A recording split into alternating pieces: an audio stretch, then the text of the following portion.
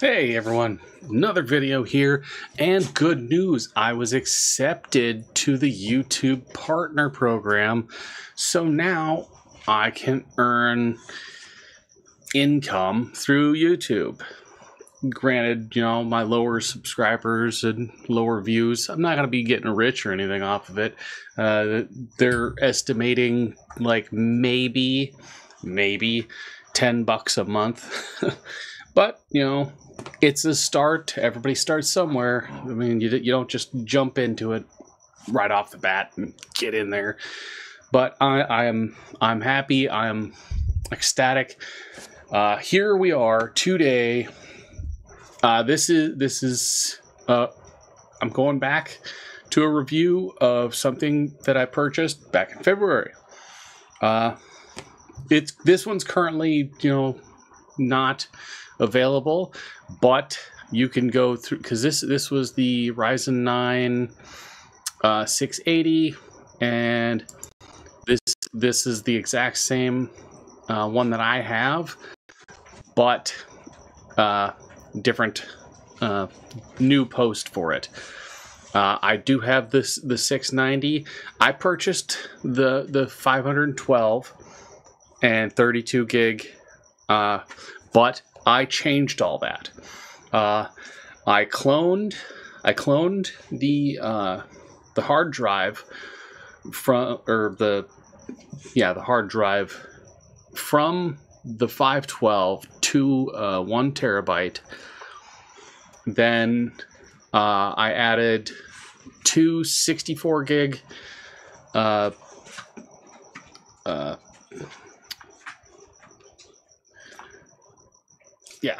the solid states for my memory. I upgraded the hell out of it. I added extra terabytes. I mean, I currently have five terabytes or more of memory. It's super fast. I mean, these things are not going to be, pushing out the major games. It's not gonna happen. It's not gonna, be the all powered, end all of gaming PCs. This is something your kids playing Fortnite, you're playing Call of Duty, you're playing Battlegrounds, you're playing games like that. That's what it's going to be for. I mean, I've got a ton of games. I've got like 150 games saved on here. I have an entire terabyte of games, just all the downloads, an entire terabyte of just games. There's a lot going on. But I just wanted to update people on the system. Y'all know that I was having issues with controllers and how they would freeze up and they would drift and they would cause issues and whatnot. And it was just a endless battle where middle of the game it would start to drift, and it was really upsetting to me. Well, I found a fix for it. You have to go into your actual computer system, pull up the hardware, everything, your entire computer management system. What is it? Let's see. Yeah, device manager. You have to go into your device manager and you open all of this stuff up. You check all of these. Bluetooth kept going off and stuff, and you turn the computer off and it wouldn't be there when you turned it back on, and then all of a sudden you turn it on one day and then it would be back. Absolute nightmare. I found that was actually because of the newest Windows update. They had messed something up and then they came back and fixed it. But once they came back and fixed it, I went through and checked for updates on all these drivers. The USBs, USB controller hubs. I went through and checked all the hubs. All my good hubs, they had like a timeout on them. There's the two on the front here. These would randomly turn off. It was something to do with the power conservation thing that's set up in the device manager hub here, and turned it all off so that these are, you know, constant on. I don't need them shutting off on me or resetting, or where you're running them and then all of a sudden you turn it off. And it was driving me nuts. It really was. But figured that out. Now I run the games. I have no issues with the controllers getting fucked up, turning off. You know, I'm looking and then all of a sudden I'm spinning, or I can't move, I can't shoot, and I'm stuck somewhere. I still have issues with this controller. This controller still will randomly stop when it's on Bluetooth, and I found that it was because there's a bad conductor in here, or diode, or something. This is on a recall list. At least this serial number is on recall. I'm possibly going to get a new one, but you know, I have my old controller, and this one I am using on my Invisicord here. So as long as I have this, I'm doing good. Because now I can run the corded one, the Bluetooth. It will work, but when I'm playing and it starts to flicker, if the light flickers like 3 times really fast, if I press that 3-line button right after it happens, if I press that button, it'll continue working. It's something to do with the internals of it, so that's good. But the Ace Magician, people were freaking out, saying, "Oh, Ace Magician, it's got all kinds of bugs in it. It's got hackware." Well, it didn't have hackware. It was the programming for the RGB colors. When you get it and you put on all this, you know, your whatever, your anti, you know, software shit, and you just you get all that in there, and then you run all these diagnostics, and then all of a sudden bells and whistles are going off, and it's like, oh, you've got a virus, you've got spyware. It's the RGB controller.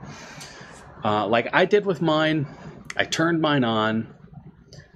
I didn't like that every time you turned on the computer, that thing would pop up, and then you'd have to set everything, and then you exit out, and it's like, I hated doing that. I don't care. I honestly, I hate lights on keyboards. I hate lights on gaming systems. I am for the monitors. The monitor. I am. That's what I'm trying to focus on, is monitors. I don't need a blinking light out of my peripherals. I don't need a blinking light underneath me causing me distraction down below. I'm trying to focus on what's ahead and what's over here. I don't need all this stuff. It bugs me. It really does. I don't even like the fact that I have to have a light over here just so, you know, I don't bump into the table or the desk in the middle of the night. I hate the fact that I have it here because there's no way to turn it off. It's just there. It drives me nuts, but that's manageable.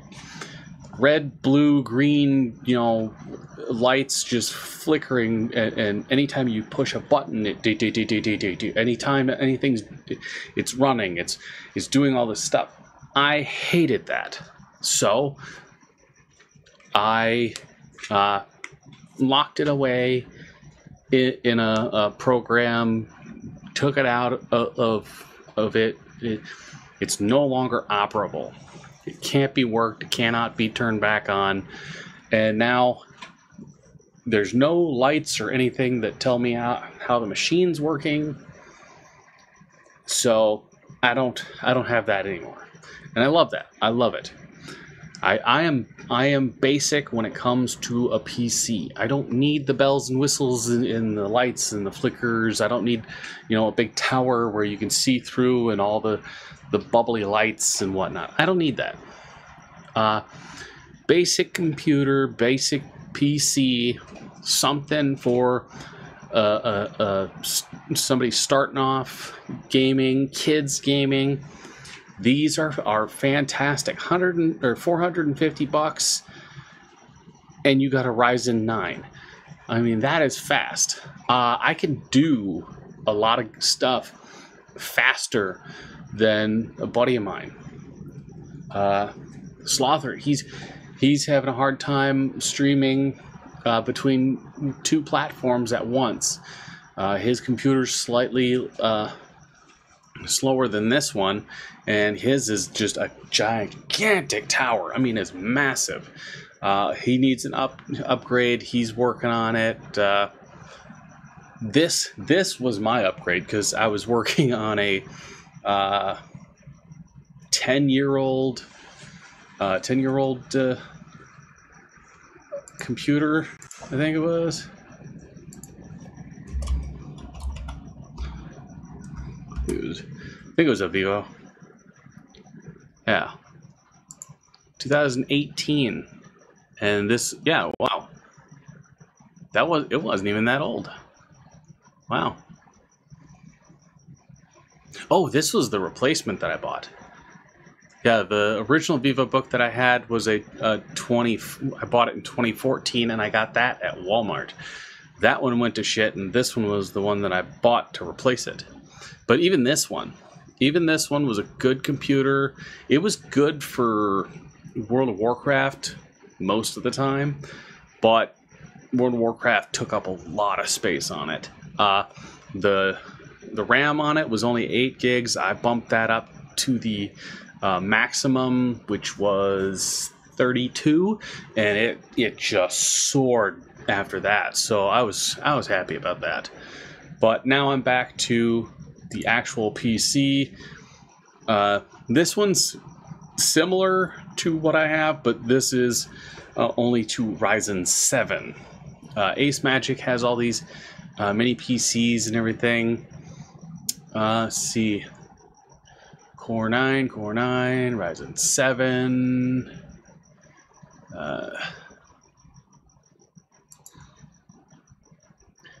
Even this one, you got Ryzen 7. See, they have so many of these little mini PCs.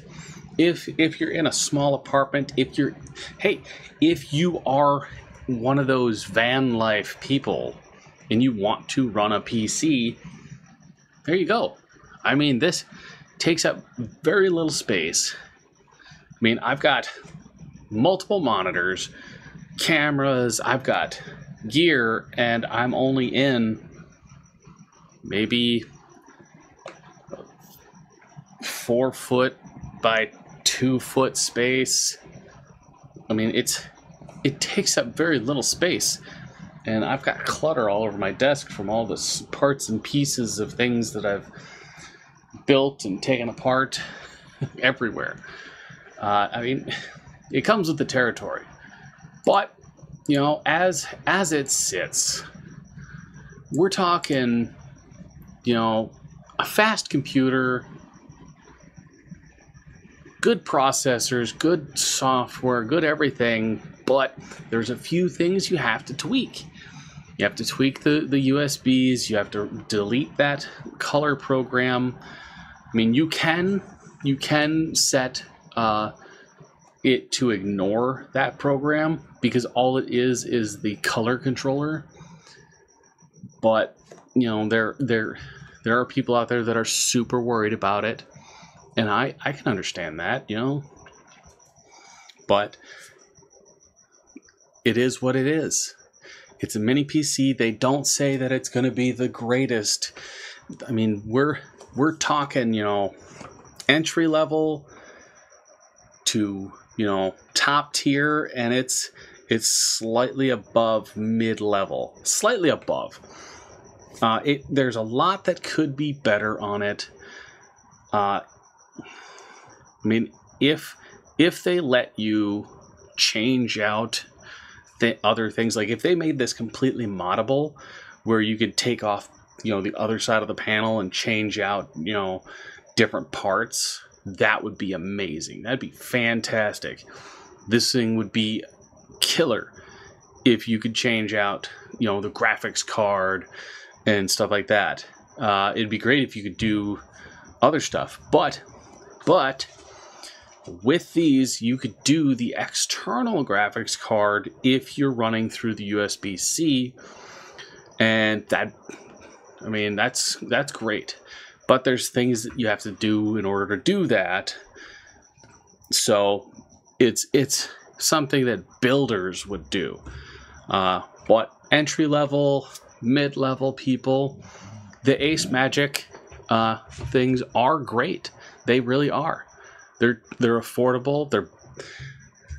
I mean, I'm running better on this than my friend who's got a different computer that's massive. It's not a hit on him. It's not, you know, a hit on his equipment. I mean, he's got way more followers than I do. He's got more subs. I mean, he's been running a lot longer than I have. You know, with that, because he's gaming and all that stuff, and me, I'm reviews and rants and raves and technical stuff. You know, I do the junk stuff, he does the gaming. That's just how it is. But as a product reviewer, the Ace Magician, Ace Magic mini PCs, I have to give them a 7 out of 10, just because there are things that need to be tweaked on it that, you know, should have been looked at by the company themselves. So, that being said, hopefully in the next, you know, couple of months, I can get a little bit higher up, a little bit more views, a little bit more going on here. And I mean, I'm looking at, you know, maybe one day hitting like the 10,000 view mark on a video. That way I can get in a little bit more of this YouTube partner program money, and then use that to fund my projects for you know, reviews.